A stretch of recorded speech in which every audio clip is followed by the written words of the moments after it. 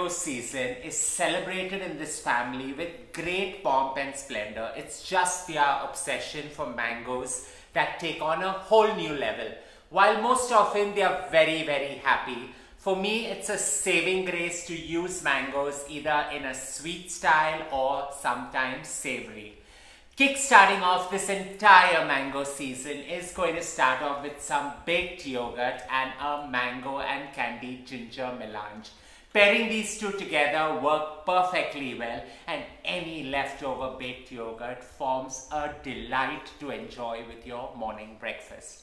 Let's get to creating this great season of wonders.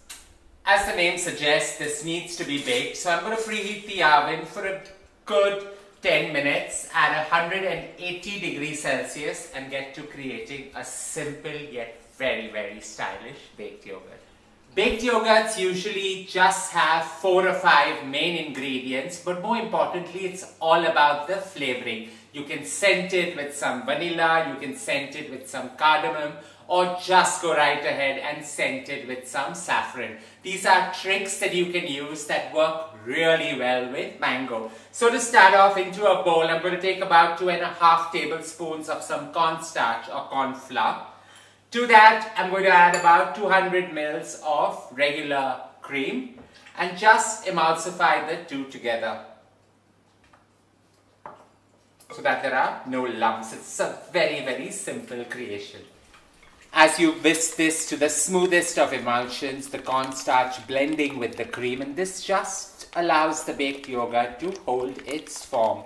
In goes some vanilla, just eyeball. Vanilla is very simple.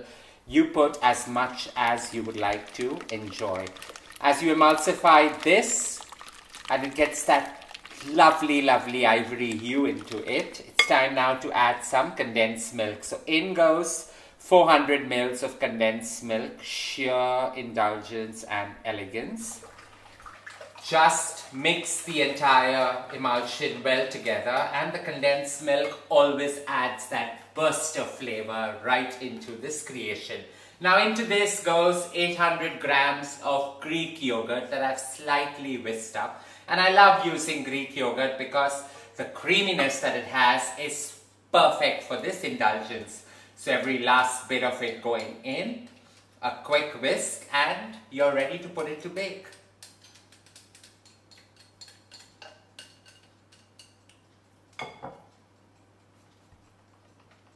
While you can put the entire creation into one large bowl and bake it in the oven, I prefer using small individual portions of ramekins that work really well for a dessert, styled with that gorgeous mango melange, or just for a morning breakfast with some cereal. It works really well when they are individually portioned. So 2-3 ladles of that going right into it, and they sit in a bain-marie. 6 ramekins filled to perfection. These go right into a water bath into my tray, and I like to ensure that the water bath is nice and hot so that it just aids in the overall baking, because you do not need to bake this for too much. 180 for 15 minutes is all that's required here. In this goes 180 degrees Celsius for just about 15 minutes till they are set in the center. The best wiggle that comes from them in the center is all that's required to know that these are ready. While these are baking into the oven, it's time now to work with that fun mango element. So out here I've got 5 mangoes that I've just peeled and diced up. And into this goes a whole lot of goodness, creating that perfect melange of flavors. Into a bowl these 5 mangoes go, and now comes about adding everything else to create that burst of flavor. So out here I've got a tablespoon of superfine sugar, caster sugar, just to balance out all the flavors through and through. Sprinkle that on top. Now comes about adding the candied ginger, the almonds and everything else just to create a great, delightful experience. So out here I've got some sweet candied ginger that I'm just going to chop up roughly and throw them in. Mango and ginger is actually a match made in heaven, where the heat that the ginger brings balances out the perfect flavor that mango adds to any creation. So while you chop this all up roughly, now comes to adding some salted almonds into the entire mix. As coarse as possible, chop them. So I've got nearly about 30 grams of candied ginger and 40 grams of toasted salted almonds. Just roughly chop them and throw the entire creation into this. Pick this and just sprinkle it into this creation. And even any additional dust that you have, that's the salted almond dust, works well in balancing out the flavors. You don't really need to give it a sprinkling of salt because this balances out everything well. Lastly, some freshness coming together with some air-dried mint, roughly chopped up, and goes into it just for a light tossing.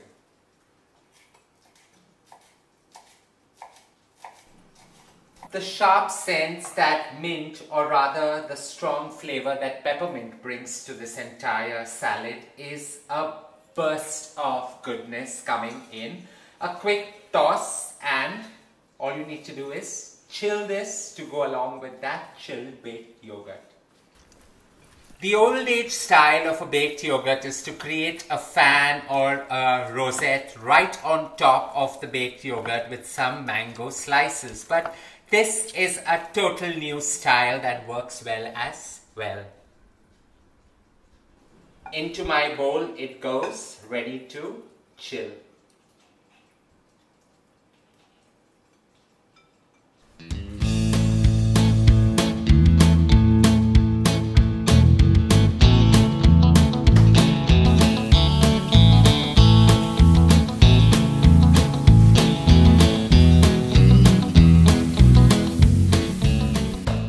My baked yogurt nearly ready, it's now time to just take it out and bring it down to room temperature, and more importantly chill it to enjoy with that gorgeous mango and candied ginger melange.